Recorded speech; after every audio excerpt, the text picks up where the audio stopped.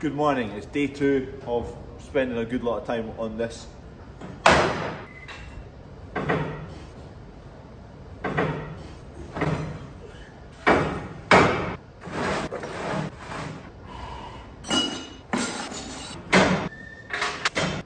I've laid this flat on the table so I can put these uprights in. I need to figure out exactly what these gaps are to be so I can space them all evenly.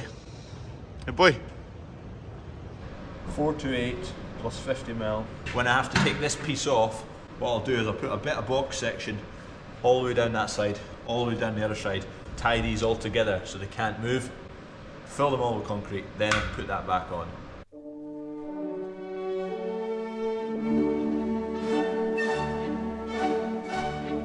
Hello. Is it reinforced concrete or what concrete it is? It's actually for a drain. Cheers, cheers. Bye. This one took ages. Anyway, I think that's it bang on now.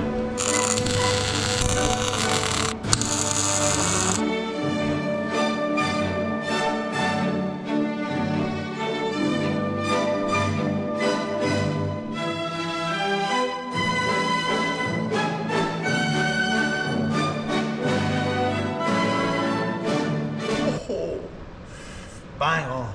If I get it bang on now, it should last donkeys. But if I get anything squint now, I'll be looking at it for donkeys.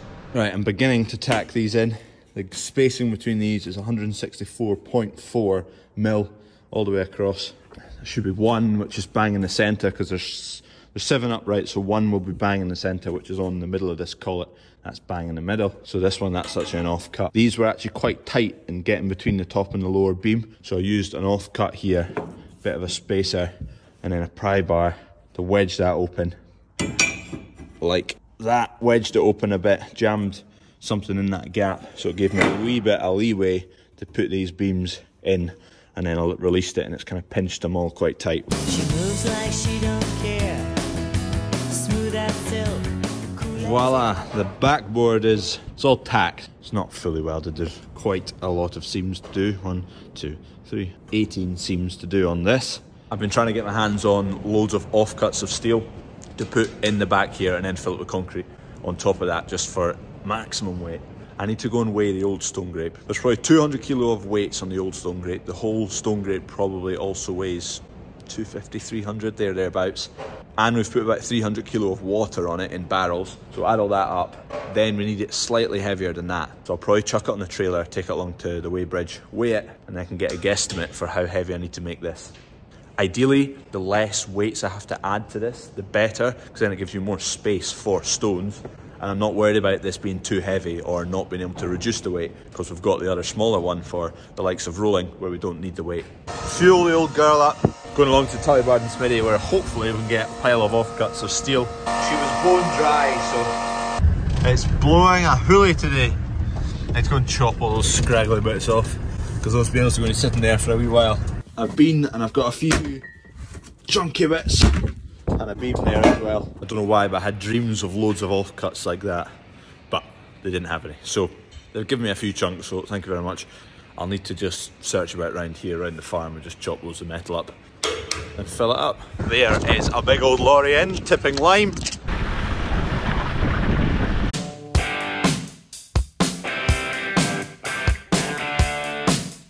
It's getting quite heavy now.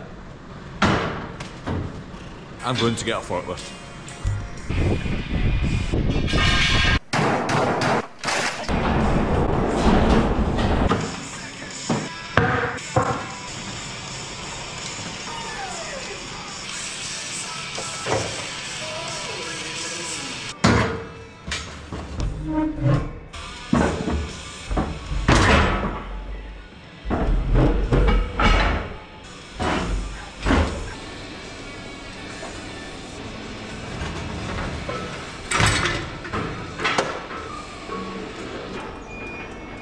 There we go, that's going to be a bit easier to weld. So now I can get on with welding this. I don't know whether I'll probably just place it back up onto the table and take it off of the forklift. You can isolate this machine, but for the sake of all the batteries that are in it, I'm just not going to risk that. We're in the money, clamped down, start doing these seams. I'm going to do the inside seams first, either side, and then I'll lay it flat when I'm doing these seams, just it'll make a nicer weld. my welding abilities, once you go beyond flat, drastically reduce. Stevie's looking after us.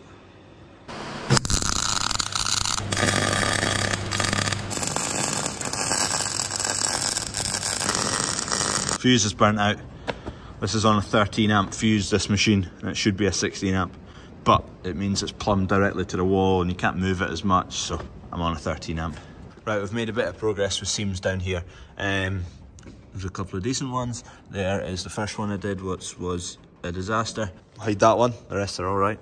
Because I was messing about with settings here, basically this side wasn't hot enough. This side was hotter, which meant when this was cooling, it pulled the steel that way.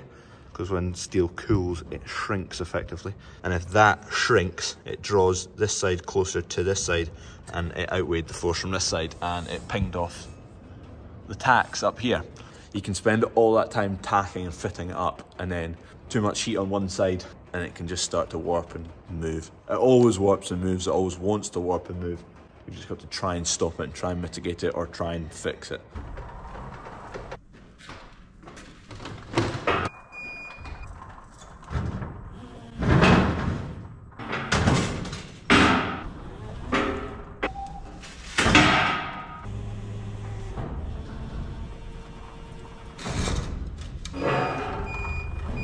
Ideally with this, I'd do seam here and immediately do the bottom seam, but I can't do that, how it's situated. So I say that because I don't want it to warp at all, but hopefully, well, I'm going to leave this outside box section, I'm dealing with that later.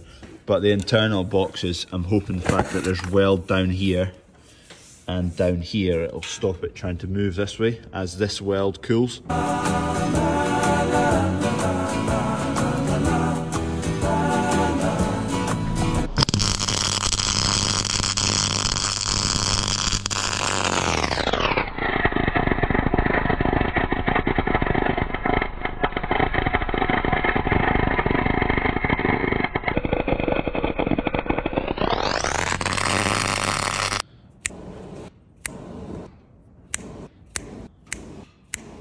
Actually not bad. Oh, that one's quite good actually. The first one I did was a bit ropey. I had to stop start there and there. You can see where I had to stop and start. The wire stopped feeding properly. And then I changed my tips and whatnot, and they started feeding a lot better. Just flipped over and get the rest of the seams done on the bottom. They pooch.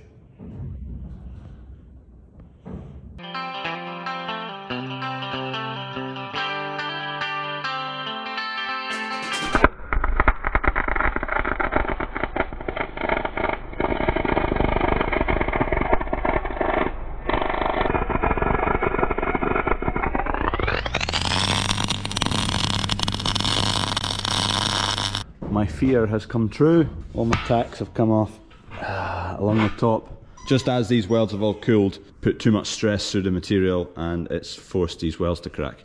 Probably should have put bigger tacks on here. I just put wee little blobs on every corner. Damn it, damn it. Anyway, we'll just deal with it. What we dug? Hey boy.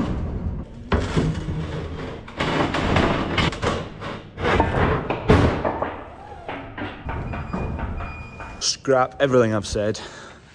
I've realised what I've done.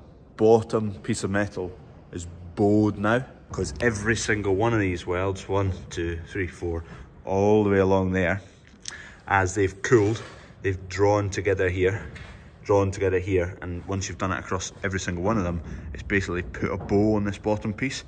That's why there's a gap up there and these welds have pinged off, because that's, the top bar is dead straight. The bottom bar's bowed, and because it's still tacked in place at that end and those two at that end, the bow is lower in the middle, which has pulled these tacks off. I didn't think about the bottom piece bowing in the way when I was welding it, but anyway, too late now. It's not ideal, but it's what I've got to play with now. A slightly bowed, wonky piece of metal, which it was always going to be a bit wonky. It's never going to be dead straight. I'm working with a table which is not quite flat, and I'm right on the edge of my talent level with welding with this. I should get it almost back to bang on. If I press down here, bring this steel down to these steels with the JCB, weld them in again, and then when I come to weld these seams, the stress in this beam will equal, or would be opposite to the stress in that beam, and it should relatively evenly set itself level. It's going to be like a flipping snake. abandoning this again. Me and Dad are off to the cattle market, United Auctions down Stirling Way. There's a few coos for sale, so we'll see you at the market. Right, we're in. Here's some coos to look at. This is the breeding cattle that's for sale here. We're kind of interested in this last block of 50 Simmentals. That block there. 50 Simmentals in calf to Charlie, due from the 1st of March onwards. All these pens down here, bar the top 4 here, are all the cows we're looking at just now. All Simmentals, all in calf to Charlie. We've had a pick through them all. There's first calvers, second calvers, third calvers and beyond. So the colour of the tag dictates what they are. So an orange, this one, first calver, reds are second, greens are thirds and blues are a mix.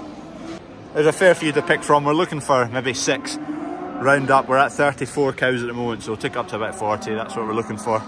Shoot for 6, see where we end up. Last time we bought something, well, no, sorry, last time I bought something from this market was that nutter of a cow. The worst buy I've ever done. There's 2 sale rings here, one up there, one in here. We're down here. There's a lot of store cattle getting sold today, and they're all getting sold in that ring. We used to be in that ring quite often buying fattening cattle, but now we're producing calves, we're in there a lot less. 40, 50, 40, 50 day, 40, 50, 40, 50 day, 40, 50, 40, 50, 40, 50, 40, 50 day, 40, 50, 1500. 1500 day, 1500 day, 1500 day, 1500, 1500 day, 1500, 1500 day, 1500 day, 1500. We're getting there, we're through these first block. We're on this block of 40 and then we're on to the 50 that we're looking at. We've picked out about 10 we'd like, of which we'll try and buy about 6, 2 loads. You get a board up there that tells you all about them when they come in. Age, breed, in calf, when they're due. That's the pen they've been in, just if you've made a note yourself. Oh, we're in the money now, pie and tea. This is the last beast. We've bought 3 and we're not getting another one because it makes it 2 loads. Job done, we got 3. Fairly successful, ended up with 3. Prices were fairly strong, so we didn't end up with 6 like we came for, but we got 3, we'll see how we get on with them. Just go and grab the trailer, get loaded up, head home. They're due from 1st of March onwards for 9 weeks, so ties in exactly the same as our calving, so I was quite keen to get them. The bays are all full, it's chock-a-block. I've got 1 lorry in front of me, then I'll get in the next free one. You always think there's a free one there, but there's a wee short lorry in there. They'll be taking cattle from quite a few different buyers. Some of them will be probably just be one buyer, but some of them are split into a lot of different buyers, and the lorry will drive up the road or down the road and stop off at all the stops and drop off the cattle as they go. So a lot of the lorries that are sitting here won't be coming out for a good while because the store sale will keep going for hours. Movement, we're in.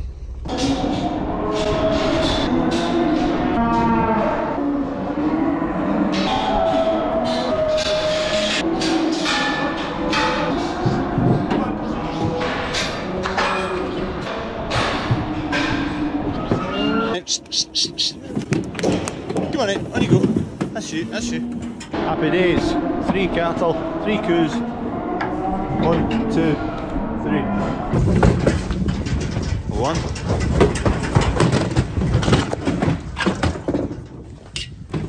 2, 3. Just got a wee squash in between there, stood in a stupid place. Another load of lime. This is the second last one, then job done with the lime. Big walking floor in this trailer, so it's got teeth all along the floor. They all come forward at once, so it shunts it all, and then they go back in 2 halves. So every other one comes back in a shunt, and then the other 2 come back in a shunt. So it doesn't actually move the lime going back that way. You can see it shunting going that way. Bang, bang. There we go. Anyway, last of the lime.